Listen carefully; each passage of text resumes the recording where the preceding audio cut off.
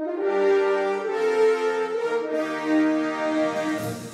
morning, Britain. Police launch a legal battle to bring speedboat killer Jack Shepherd back to the UK from Georgia.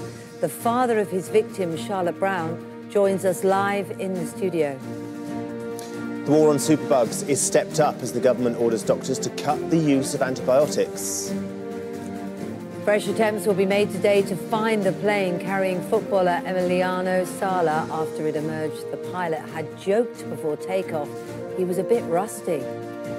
After 7 o'clock, Rob Winder will be here to tell us why the horrors of the Holocaust should never be forgotten after he discovered his own family's traumatic history.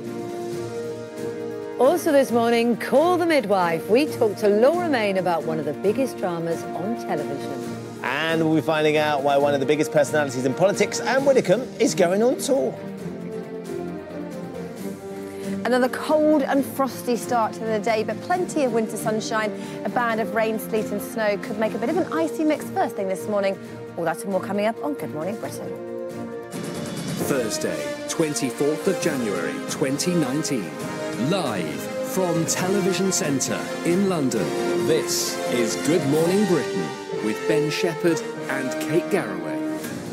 Hello there, good morning. It's just gone 6 o'clock. Welcome to the programme. We're very excited. Finally, we have a bit of glamour, yes, a bit of proper class on the desk. Bit a new member of the team. Bit of full-on hair. It's not often that she comes in invited. Usually she's stumbling after sausages somewhere or other. She is indeed, yes, although we prefer not to give her sausages, Ben, because there's salt bombs in this building. Oh, OK. Yes, absolutely. Good point. She's very calm, Clemmy. You're very calm. Very calm. Why is she here, Richard? She's here because we're talking about why people prefer pets to humans. Other people. To other people. Chris Packham has come out saying that his dog is absolutely fundamentally much more important to his life than people, and he couldn't live without his dog. He had two of them, didn't he? Itchy and Scratchy. Unfortunately, one of them passed away.